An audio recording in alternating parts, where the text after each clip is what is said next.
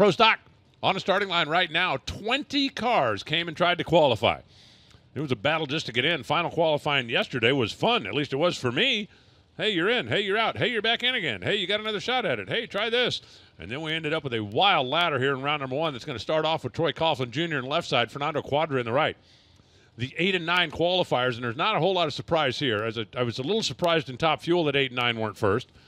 Not at all surprised in Funny Car. I would have been stunned if it wasn't in Pro Stock, because in Pro Stock, 8 and 9 always, always, always go first. TJ, as he's known, the Jegs.com, yellow and black, very familiar colors on that Camaro. Fielded by Elite Motorsports, and Fernando Cuadra Jr., the red Mustang for Corral Boost. Now, you notice Richard Freeman was over on Fernando's side. There is an alliance between the Cuadra team and the Elite team, and Richard now stands directly in the middle of the racetrack. He gives everybody the best equipment he can, and may the best man or woman win. Off the starting mark, 100th advantage. Oh, look at the sparks coming out. Clutch comes out of Troy Coughlin's car down there. 667 for Fernando. 206.35 the speed. You don't often see sparks and parts and stuff flying out of a Pro Stock car, but you did right there.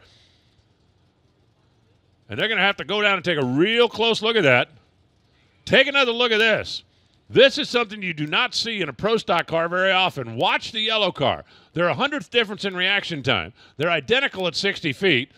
TJ's out in front at 330 by about a half an inch. Now watch the stuff start flying out of this thing. Oh, man.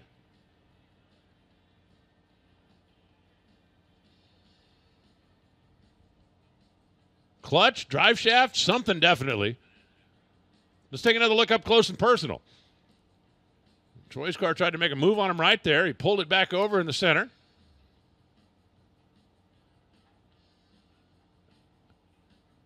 Yeah. I will find out later, but I believe that thing threw the clutch out of it. Doesn't happen very often in a Pro Stock car, but that obviously slowed him down. Fernando Cuadra Jr., 6.679, gets the win. That's better than where he qualified.